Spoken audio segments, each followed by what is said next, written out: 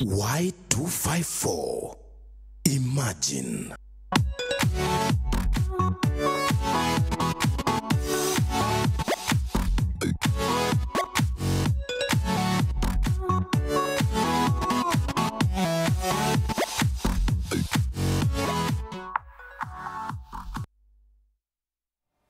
Good evening and thank you for joining us on Y254 News Updates. And tonight on Lifestyle and Health Wednesday, we talk about education versus the job market. That is, we try to address issues that were raised during the International Youth Week.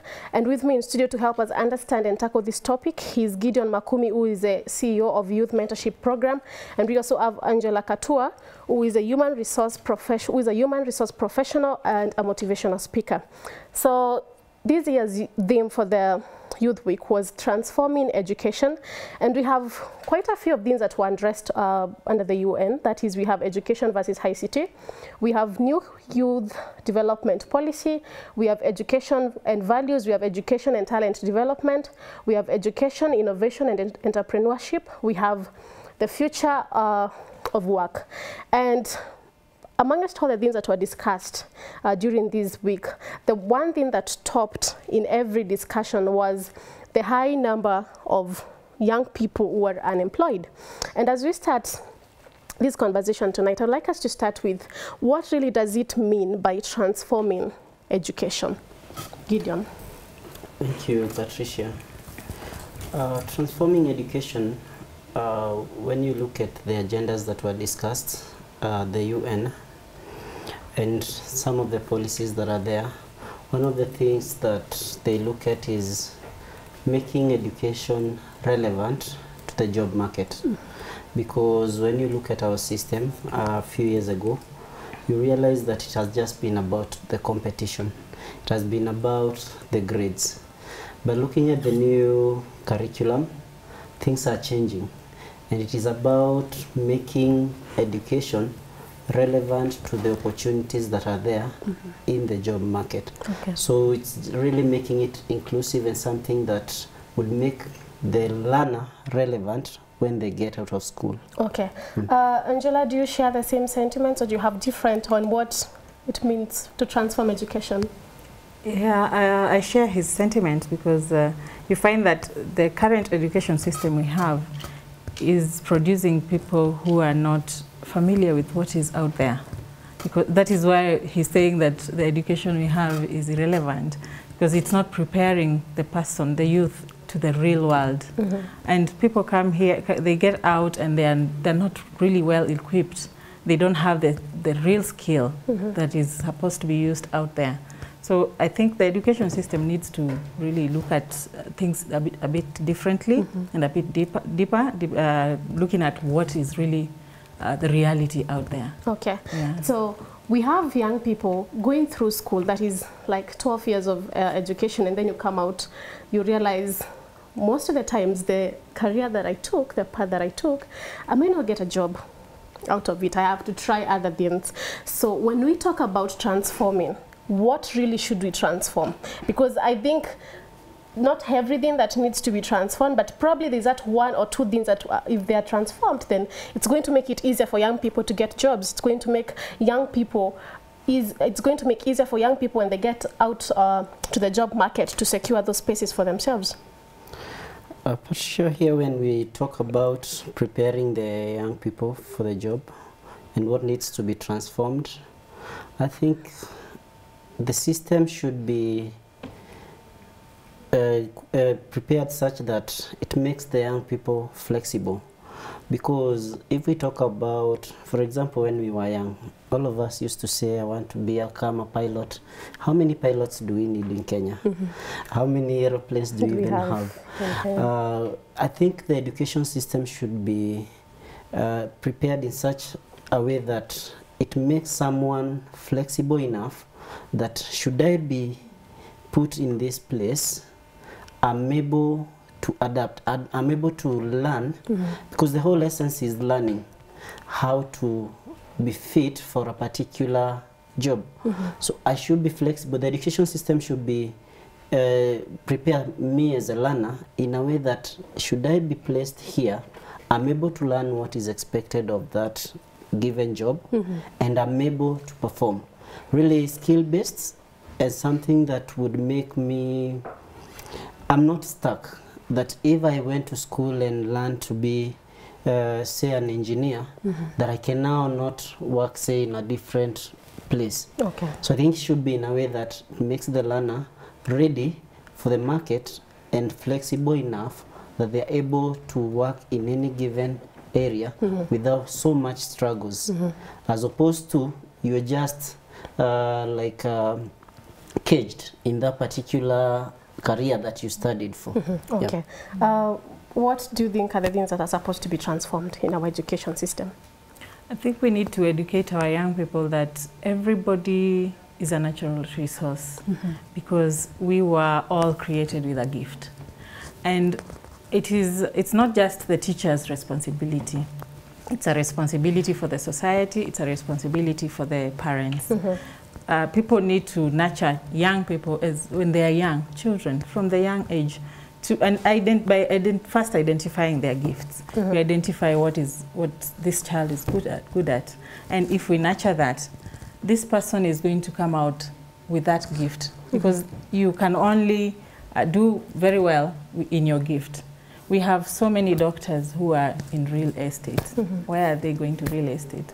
Because they have discovered that later in life that they have a gift in real estate and not just in their treatment, that industry. Okay. So I believe that if they started earlier now on the real estate, they would even do much better. Okay. So it's good to we nurture our young people depending on what gift we identify them with when they are very young.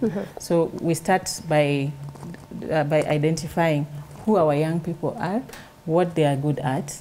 If it is singing, let us nurture that. And I think that the current education system that has come up is going to even do much better than the Y254 system that we have, that has produced zombies that we all follow one direction, you know. Yeah. Okay. Yeah. So based on what the UN seek to achieve during the Youth Week, we see that the Ministry of Youth was trying to highlight efforts that have been made by the state and non-state actors and the youth themselves in transforming education to be more accessible, inclusive, and relevant. What, as a ministry, do you think it has done enough? Let us first start there. The ministry is a government. Do you think the government has done enough as far as providing these spaces for the young people? Looking at the current situation, it's a good thing that they're introducing a system that will focus more on the abilities of the child, focus more on the talents, focus more on what I like as a learner. However, what I'm wondering and listening to a few teachers is, have they been prepared in advance? Because someone has been teaching for the last 20 years the old curriculum. They've been teaching the usual way of good grades are what we are looking for. Then suddenly you've come and told them, it is time you now start teaching these kids to focus on their talents, to focus on what they love. Like the other day, just last week, I was in Machakos and I found kids sweeping on the road in a marketplace. And I was wondering, they were wearing some gunias. And I was wondering what is really happening. And people are around recording videos and all that. Then I asked one of the persons, what is happening here? Why are kids doing this? Then one of the persons around who happened to be a teacher told us, this is what is expected of us. As much as I'm supposed to be home, it's a holiday. This is a project. It is new to everyone, but we have to do it. So my question, my response to your question whether the government has done enough is, it's a good thing what they've done, but I think listening to those people, the stakeholders, especially the teachers, I think they need more training in implementing the new curriculum. But so far, they're trying. So good. Okay. We are not yet there, but we are somewhere. Okay. Yeah. So Angela, we're talking about transforming education, and we're talking about having a curriculum that is going to help young people not only be good in books, but also push them to pursue their passions. Do we have the right personnel to really mentor these kids, or to take these young people through the new curriculum? Because the other day there was an issue where some schools don't have even the new books that are there for the new curriculum. So are we really ready as a country to make sure that these kids are going through the right system, and that we're putting and teaching them the right things that are needed for them in the future? I think the government is trying in providing the right education, even for the teachers that are existent. Just as late as yesterday, I met a teacher from my son's school, and she told me that she's going through a training. Wow. They are on holiday, but she's going through a training right now, so that they can be coaching other teachers. She will be a coach to other teachers. So I think there is that initiative that is going on to train other teachers. The personnel is there.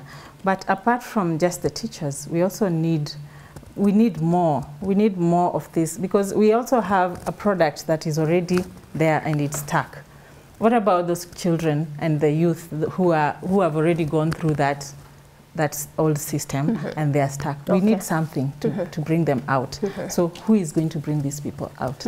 We need systems. We need mentors and motivational speakers and trainers in the schools who will be now training, or even in other organizations who will be training these people. We also need these people, organizations that are already existent. They need to embrace the fact that these people are raw. They need training. They need to be trained so that they also come out well. And it's I believe it should be a CSR responsibility for every organization to give value to the people. So it's good that organizations also start embracing this rawness that we have for the youth, because we have so many people who are sleeping because they don't know where to go after their degrees. Okay. Yeah. Angela has talked about training, where organizations need to be patient and train the raw people. But it is a challenge when you go to someone whose end game is making money and bringing in money to their business, because they have to pay rent, they have to pay the employees, and tell them to be patient and train a young person who has been through school. So are we saying that the institutions that we have are not equipping the young people well, that they don't need to go through another training by the time they're getting a job, or by the time they get into the job market, Gideon? Well, the young people we have today, some of us, what we went through, I wouldn't say we were really market ready. And the fault is not even with our trainers, it is the culture we've had. When you look at the system, it used to be, who do I know where?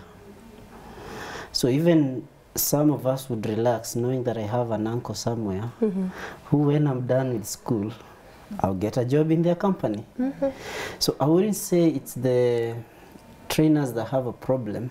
I think probably it's the attitude that has been, it's a culture, we've adapted. Where and nowadays when you look at this generation, we are the microwave generation, where everything is pop at a click of a button. But when you look at our parents back in the days, they used to work for these positions. They used to struggle to get where they are. So I think it's an attitude that we've adopted, which has made, even when we have a teacher teaching us, we are not serious. When you look at the campuses today, you find some people even pay others to sit for the exams. And these are the same people who are expected to come and deliver in the job market. So we are not really serious about our own lives, because we are looking at it as it will just happen. But that is not the reality of life, unfortunately. That's why you see the things that are happening in some places are very tragic. Imagine, for example, a medical student didn't sit for the exam, and I'm here, I'm unwell, I'm going, they're the ones who are going to treat me. Probably that day when they missed class, it's when they were studying about what needs to be done in a particular situation. Okay. So basically it's about, I think even as the young people, we need to change our attitude. Okay.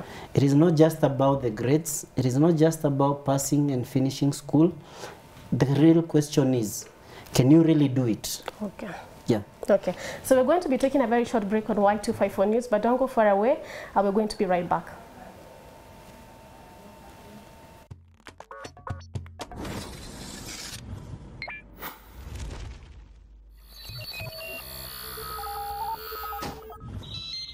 Y254. Imagine.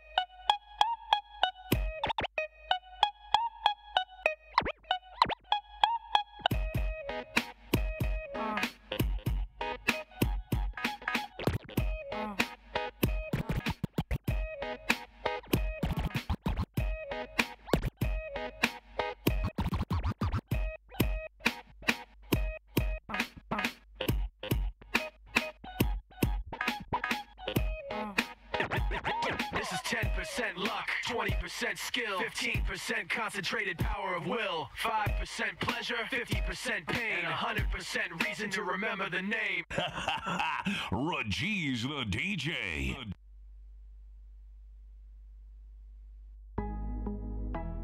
Watu mnajuaniaje? Wanaosema usema, mbinu ufuata mwendo. Na basi runinga Y254 tunafuata mkondo huo kuhakikisha tunalea vipaji na kukupa burudani kupitia vipindi vya muziki, majadiliano na elimu. Pia tunaangazia masuala ya burudani na kukupa exclusive kutoka kwa mastaa wapendao. Hey yo, mambo vipi? This is Alicia Seluji.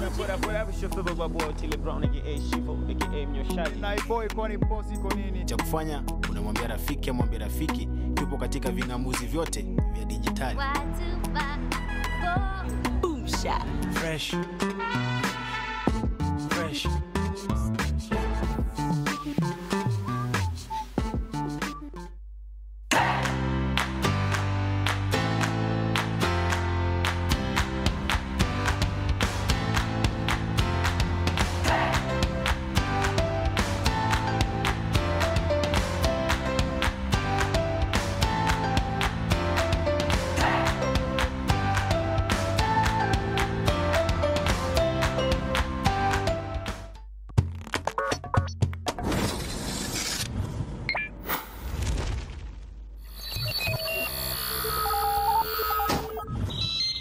Y254. Imagine. Thank you for staying with us on Y254 News, and remember you can talk to us tonight on our social media platforms. That is on Y254 News updates on Twitter, and you can also reach me at Patricia Murioki. So far we've talked about what it means to transform education. We've talked about our curriculum. Is it fit? Is it a curriculum that really prepares the young people for the job market? And before we end this show tonight, we seek to understand how can the young people then tap on the opportunities that are there.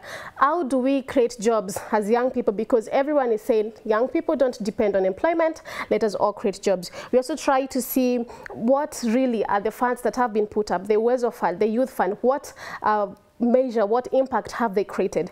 And to take us back on where we left off, I would like us to talk about, according to stats, we have 5.6 million working age Kenyans who are economically unstable. And we have the largest unemployment rate between the age 20 and age 24. So my question is, most people are telling the young people, create jobs for yourselves. Don't wait to be employed. And the same people who are telling the young people this information are the same people who told them, go to school because education is a key to success. Education is the only path to give you a good future. So is it that we are pushing young people to go through school, to go through a system that probably we also don't believe in, and then when they're out here, we are pushing them to exactly go against what it is that we push them to go for at the first place, Angela? I believe that apart from education, there's so much learning that everybody needs to embrace, and we have to be out there to learn. We have to know that there's so much in life than just books, than what our teachers have given us. And even in school, we are told that the teacher gives you 25%, the rest is yours. So the same way, we have to encourage our youth to go out there and learn new things. There are so many forums that are free, offered for free. But when you even call for these events, nobody comes. Why? They are disinterested. They want things to happen very fast. They need to understand that things don't just come by. You have to work for them. And by working for them, one thing you need to do is just add value to yourself. Keep adding value, keep learning more. There's a lot to learn out there. There are so many new opportunities. And first of all, ask yourself, what is it that you're good at? If you want to really employ yourself, what is it that you're good at? How can you turn this that you're good at into money? Because so many people need so many things. And we always come across new innovations and wonder, well, how did you do? How did you come up across, how did you come up with this? So we need to understand that there is so much opportunity, and the human mind is so diverse that we can learn new things. We can, and there's so much to be learned. The person who invented aeroplanes just had a thought. How can I fly like the birds? You know, and somehow, the same way, we need to embrace our thoughts also, because whatever you might be thinking and you think that is lame could be your breakthrough.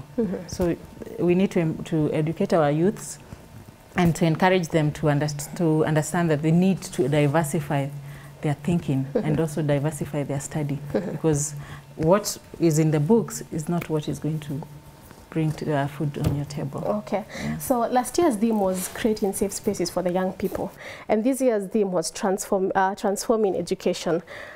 Would you say that between last year, between 2018 August and this year, that we've really created the spaces, that we've really done something that has been impactful among the young people, instead of having that every year we have a new theme, address a new problem, and forget about the problem that was there last year? Gideon. These themes are good. Like last year, all of us, we were out there, hashtag safe spaces for the youth.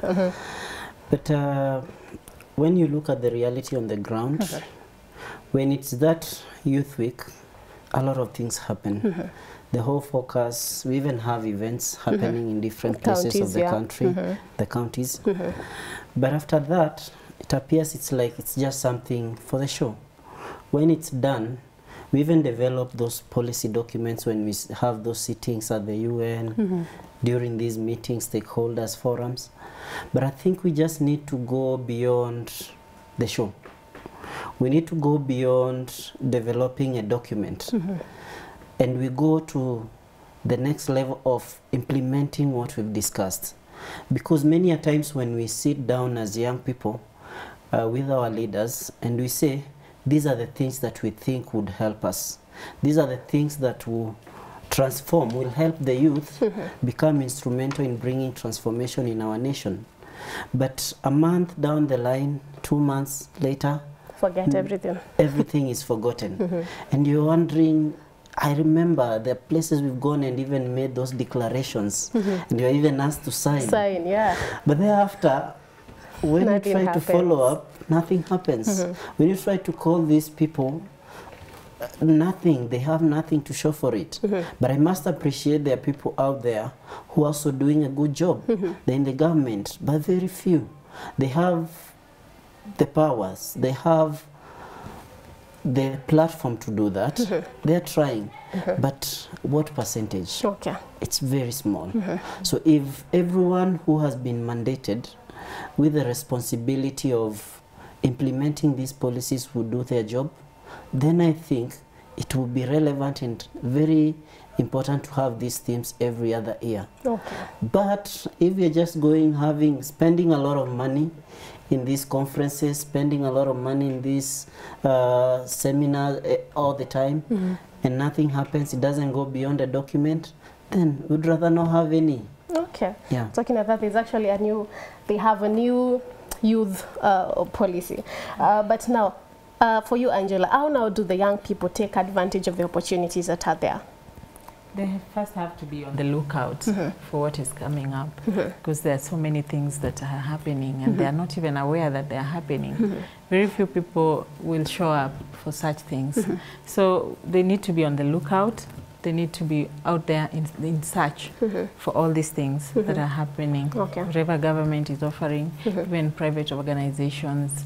I personally had an event for a talk with some other speakers, and very few people showed up. In fact, youths, I think they were very, just to count. So, and even, not even about my private organization. We have our churches, we call for events, and very few people will show up. Actually, the old people will even come to learn, to see, and to try and see with the young people. If they can fit in, or if they can even help the young people. Yeah, because you find that if, in our homes, we have older people who are trying to nurture youth, and they are wondering what to do with them. So they come to learn for them, instead of now the youth themselves having the initiative to get out there. You cannot wait for the government to do things for you. You have to do it for yourself. Okay. Yeah. So now, as we wind up, how can the government now support innovations and entrepreneurship?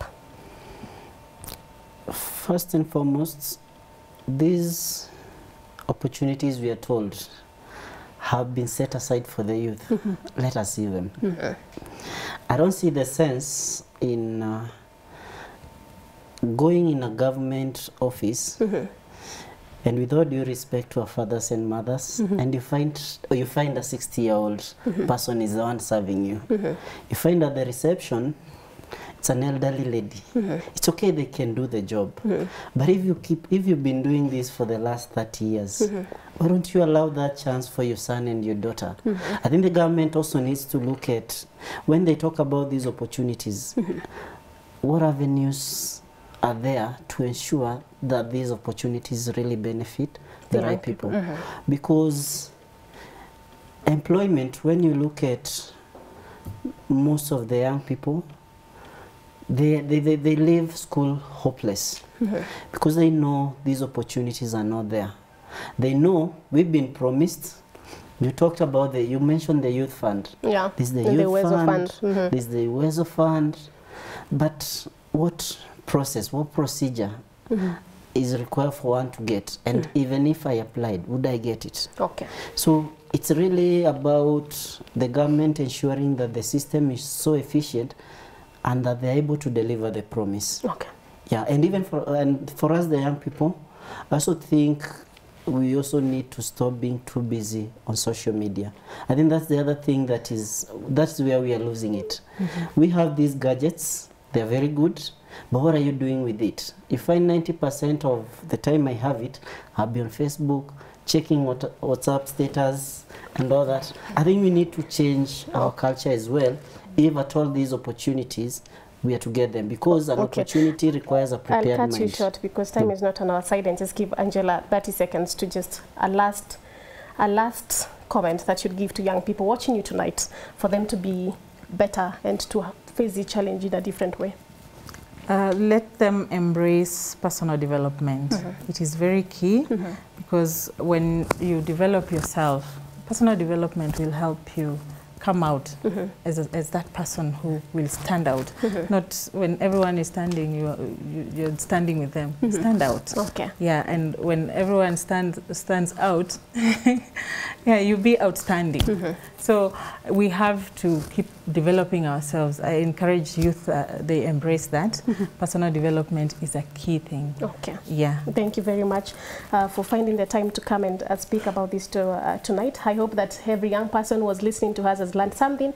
I hope that every person who is seated in a position to make changes that are going to impact on the young people is also going to create a big change. That is all we have for you tonight on Y254 News. My name is Patricia Morioki. Do have yourselves a very good night.